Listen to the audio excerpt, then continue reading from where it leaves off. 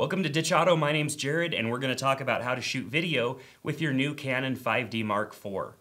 Now this is a fantastic camera and it comes from a lineage of great cameras. The 5D line has been fantastic since the beginning, and since Canon introduced video with the Canon 5D Mark II, it's definitely been a very, very cool camera to use.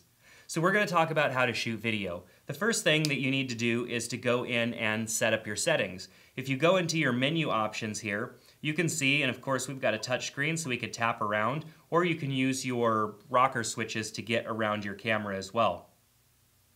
You can see here that as we toggle through our settings, we have a lot of different settings that are available, but not many of them are available for video. That's because more settings are going to become available when you go into video mode. Switch your camera into video mode using this rocker, and you'll hear the mirror lock up in your camera. That essentially lets you know that you're in video mode, and now you can no longer look through the viewfinder of your camera. You are left to using the back panel on your camera, which is fine. Let's go into our menu here and we'll toggle around in our menu and see what we have available to us. So you'll see we have movie record quality, and if you go into movie record quality, we have two different formats that we can choose, MOV and MP4. Those are simply different video formats that are available. In .mov, you can see here that we have lots of different sizes and frame rates and all that stuff available for us, including 4K. If you go into MP4, you can see we have less options available to us. It's not always like that with all cameras, but with this camera, that's the case. So let's go into .mov and take a look at some of these options. Now we have 4K at 2997, which is essentially 30 frames per second, all the way down to a full HD 1920 by 1080 at 2398 frames per second, which essentially is 24 frames per second. If you want to shoot 4K with your 5D Mark IV, you're going to need an extremely fast card in the side of your camera.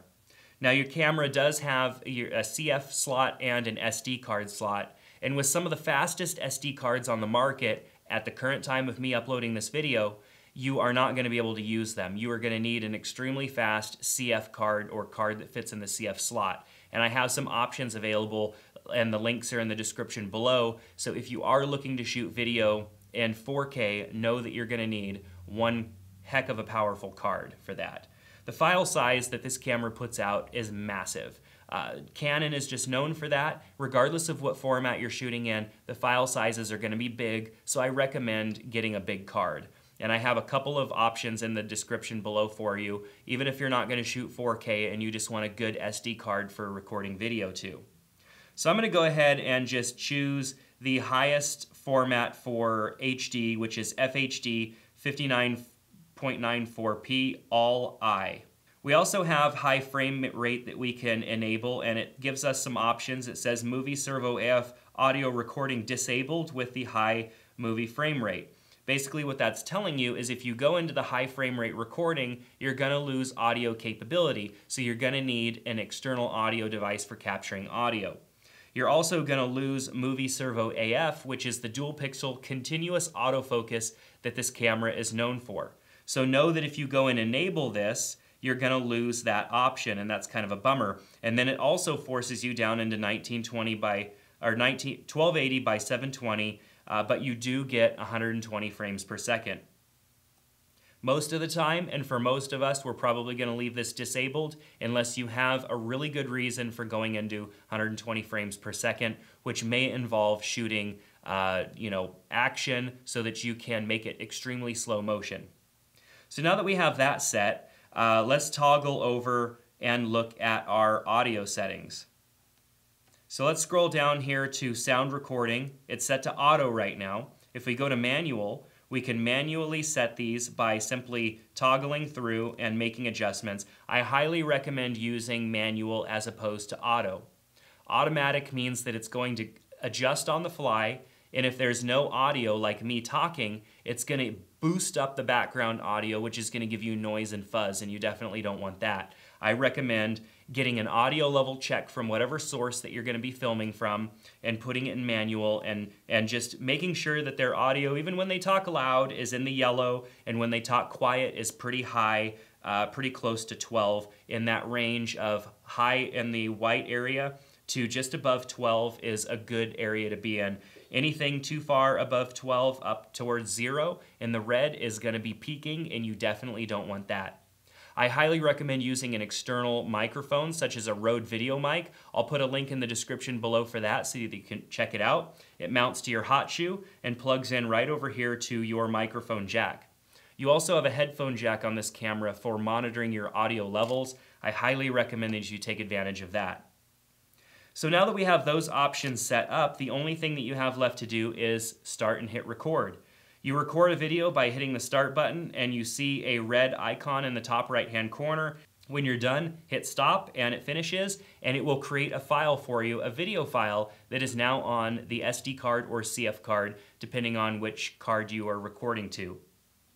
Now we also have cool touch options on the back panel here. When you are filming, if you need to focus on something, you could simply tap on that item and the camera will focus on that item. Your servo AF can also be paused, which will stop your camera from searching and trying to find something in focus. With servo AF enabled or resumed, your camera will follow focus whatever it thinks is the subject. And to find that, all you have to do is tap on it, and then as a person walks back and forth or to and from the camera will automatically focus back and forth on that person, keeping them in focus. It is fantastic. So that's gonna do it on the options for this camera. If you get into your camera and you don't see all of those options that we have available, make sure that your camera is in manual mode or one of the aperture or shutter priority modes. If you have it in full auto, you will not see all of those automatic modes. Canon makes those things go away in auto mode just to simplify. So if you want more options, make sure to check out manual mode. If you're not familiar how to use manual mode, I recommend our Ditch Auto course, which is free. It helps you get out of using automatic mode on your camera and learn how to use manual mode. It is a photography course, but a lot of those things that I teach in that course translate over to shooting video.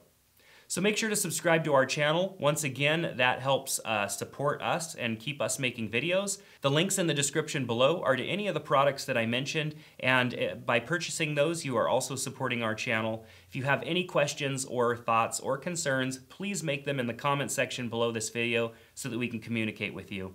And thanks again for checking out Ditch Auto. We hope to see you back soon.